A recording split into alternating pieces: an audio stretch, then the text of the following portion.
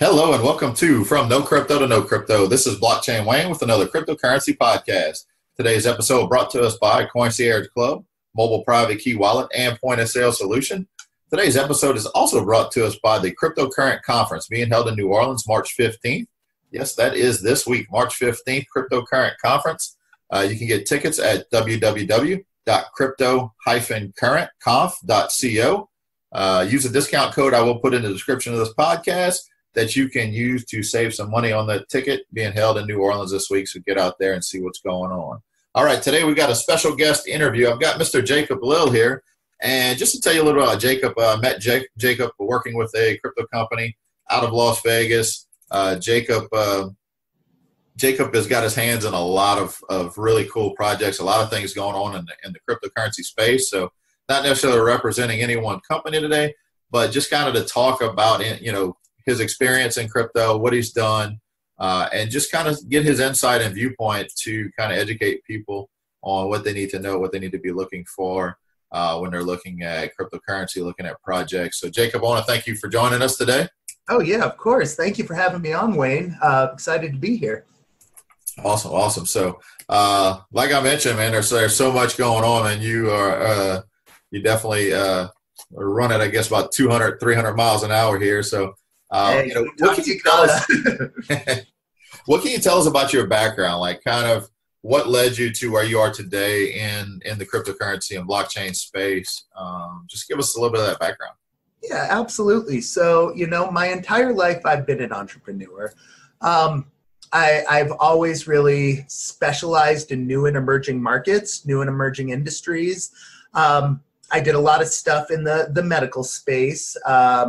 Had a great time doing that. More recently, I did some stuff with alternative real estate and alternative travel, specializing in Airbnbs and VRBOs all over the place. Then let me rewind a little bit. I got introduced into cryptocurrencies, I don't know, probably back 2014, 2015, somewhere around there. I got involved as an investor initially. And as soon as I did, I saw something special. What it was, I wasn't quite sure at the time, but it was enough to push me down that rabbit hole. And I just started reading and researching and listening to podcasts and watching videos and reading white papers and just really trying to figure out what this blockchain industry is and what it's here to do. Fast forward a year or two, I had gotten so excited about the industry, about the space, and about the potential for the good it could create for the world, I decided to go at it full force. I stepped away and exited a company that I had built up years before, and I started working with a good friend of mine, Daryl, with Concierge, which amazing company, amazing product. Essentially three major things. It's a private key wallet, which allows you to host an unbelievable number of different cryptocurrencies. There's Concierge Pro, which is a point of sale system that allows brick and mortar and digital merchants to accept cryptocurrencies for their goods and services. I started working with Concierge and really diving right into the space and meeting some incredible people and finding out everything that was being done and everything people were doing together to move the space forward. So since then, I've just invested 100% of my time and resources into the space and learned as much as I could and started developing a lot of different projects with some great organizations and great people. And, really just getting out there and trying to spread the word, teach as many people as I can, and be a resource to the community in any way that I can be. All right. Awesome. Nice. So, what would you tell someone today? Someone's looking at cryptocurrency for the first time and somebody's told them about this, hey, there's this digital currency, it's going to be big, or whatever the case may be. What do you find is the best route for someone just to really start to dabble and get involved? Well, I think when you're in that beginning phase of just getting interested in cryptos or just getting interested in blockchain, I think you have to ask yourself a couple of questions. And the second question you might not be able to answer unless you dive a little bit deeper. So one, is this purely a financial investment? Am I purely just trying to see profits? And is that why I'm in this? If that's the case, fine, that's great. That's the initial reason I got into cryptos. But in order to be the most responsible investor, if question one is yes, I think it's really important to research the projects, to research the technology, and to figure out exactly what blockchain is, exactly what its purpose is, and what problems or opportunities these companies see, and what they're doing to mobilize those opportunities in the best ways possible. And the funny thing about cryptocurrencies is I think a lot of people initially get in it for the money because the education isn't out there. They don't understand the big picture of what blockchain means for us. And I think they see high returns. They see their investment go up 300-400%, and you can't help but to get very interested. You can't help but to ask those, well, why is this going through the roof so quick questions, and really dive in. And I think in researching and learning about what blockchain is, what it does, how it works, and what these projects are really all about, you start asking yourself a second question, which is, okay, so sure, I want to make some gains off these investments, but are there additional purposes to investing in some of these companies rather than seeing an immediate profit? And my answer to that and my outlook on that is yes. A lot of these companies have big dreams and brilliant ideas, and in many cases, the technology to actually make these things feasible and make them a reality. However, these aren't overnight success stories in a lot of cases. This is what we call mass adoption, and it doesn't happen overnight. It doesn't happen over the course of a few years. This is a very big long-term play to, in my opinion, make the world a better place for every single one of us.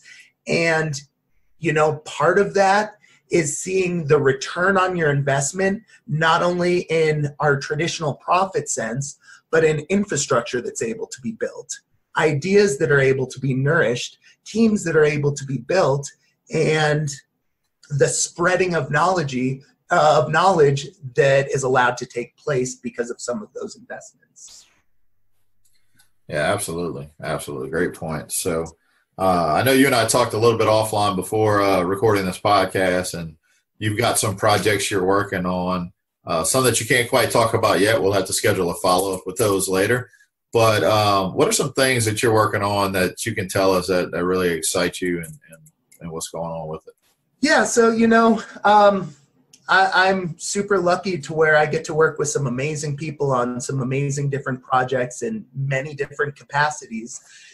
And I guess I was actually thinking about this and having a conversation with a friend of mine a few days ago. And I think there's similarities in between all the different projects I'm working in.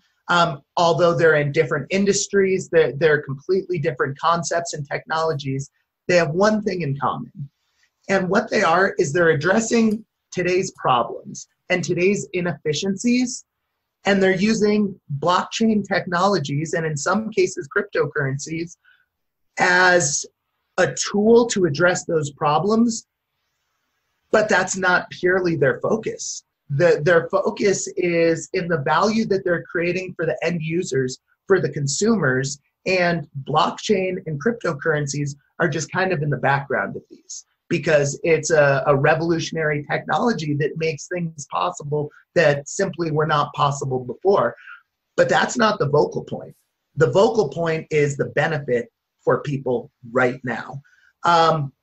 So, I'm working on a project right now within the real estate space that integrates cryptocurrencies purely as just a vehicle to move funds from person A to person B. It works seamlessly. It works in the background, although the users do have access to their private keys. They don't have to know a thing about crypto for it to work instantly, immediately, and very, very fluidly.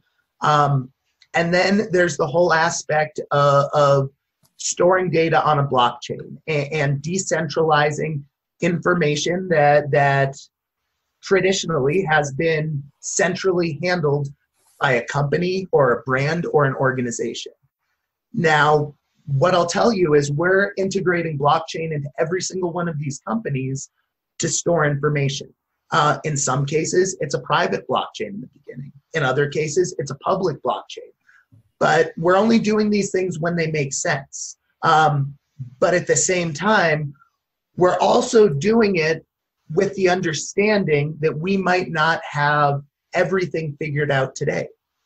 And a year from now, there might be some revolutionary change in a blockchain protocol that makes something possible that wasn't today possible then. And we want to prepare ourselves and standardize our data handling processes and procedures to best set ourselves up for success when something changes due to somebody else creating something, or when we release something that changes the game forever. Nice, nice. You said a couple of things there that I kind of took notice of that I feel as well, and I tell people. The easy and seamless part is something that I say all the time. Like, we're going to get really a lot of traction and movement in crypto when you start to have people utilizing it, and some of them may not even realize that they're utilizing cryptocurrency and blockchain, right? It's a seamless process that just incorporates into what they're doing. I compare it back to, think about before, Windows was on computers. I know it was a long time ago, but, these green screens you're looking at and had to put all these command prompts in, and, people weren't really ready to adopt that, but you put a Windows user interface on top of it and it made it easier. Those processes are still happening in the background. This is just making it easier. So that's definitely something that I've been, talking about and looking at, and projects that I focus on are same thing, ones that center around that. Yeah, and I make this argument, or I ask this question a lot of the time. I say, and these are to very technically educated, savvy people within the financial space. I say, how does a credit card work? And they say, oh, bank A, bank B, da da da da da. And I say, no. Technically, how does your credit card work? When that's swiped, what are the next 10 actions that credit card processing terminal does next? What codes are they running? And the answer from every single person that I've asked that question is, man, I don't know. And truth be told, even though I'm asking that question to a lot of people, I don't know that answer either. But I do know one thing: when I swipe my credit card, it works. And it works every time. And I have confidence in that. And merchants that I use have confidence in that. And my neighbor has confidence in that. And we collectively accept that that's what a credit card is. That's how a credit card works. And we don't actually have to ask those questions. And I think that when blockchain and cryptocurrencies can be successfully implemented into the back end, into a stack of technology that allow value creation in an end consumer's life easily, simplistically, like you said, Wayne, visually. Nobody needs to write Solidity. We need applications that facilitate these transactions and processes and executing of smart contracts with the click of a button. Yeah, absolutely. Something else you said that I point out, you said, you talked about projects that make sense, right? And my guess is you mean it, and it's probably the same thing I feel like. Does it make sense? Does it make sense to utilize cryptocurrency and or blockchain in that project? If it doesn't, if you're just doing it to say it's on a blockchain, then it's not really a good use case. But it's gotta make sense. It's got to solve a problem, because I think that's what a lot of what we saw especially in 2017, where these projects coming out, just they were on the blockchain or they were launching their own cryptocurrency, and it didn't really solve a problem, fill a need, or anything. It was just a buzzword at the time. So yeah, and that's the truth. And really what a lot of people need to remember is blockchain is simply just a data handling protocol. That's all it is. It allows for the distributed creation, storage, and consensus of the validity of this information, but it's a technical tool that belongs in a stack of technology. It's not the end-all be-all. You don't just say, oh, I want a X, Y, and Z blockchain, and you have a company. What you need to do is you need to have an idea, a concept that serves a purpose, that somebody would either pay money, trade value, whatever it might be, where somebody is going to interact with it in some way, regardless of whether it's blockchain or not. And then in creating the product and creating the technology, there's a hard look at that you have to take at every company of, okay, are we going to be storing all of our data on the blockchain with generally a higher cost to get started in the beginning, the requirement of building and maintaining the infrastructure of decentralized nodes, and at the end of the day, is it worth it? And some cases, sure, it's absolutely worth it. Other cases, no. Some cases, it's a mixture of the two. Some cases, you can store very small parts of your business data within a blockchain, but you're using traditional means. You're using databases for everything else. And there's nothing wrong with that. And there's some very interesting ways out there of kind of connecting the two and validating the data that you're handling centrally through the blockchain and through a distributed ledger. But that's a completely other story. So, I think blockchain, and more specifically cryptocurrencies, is a great tool and has many, many different applications to virtually every business. But one of my priming questions whenever I'm talking to a new brand is, okay, how are you using the blockchain? How are you using a cryptocurrency? Okay, what's the purpose? All right, could this be achieved by traditional means? Could this be achieved with ACH payments, with digital transfers, with credit cards, with cash even? Could this be accomplished in the same fashion? If the answer is yes, or kind of trails off a little bit, okay, you're using it just as a buzzword, or you're trying to figure it out, which there's nothing wrong with that. But my advice would be to figure that stuff out in the background. And when you have a great idea, when your company and your use of blockchain and cryptocurrencies serves a great purpose, be very public about it. But when you're figuring things out, don't just use that to get people excited. Absolutely. All right. So we kind of dove into that.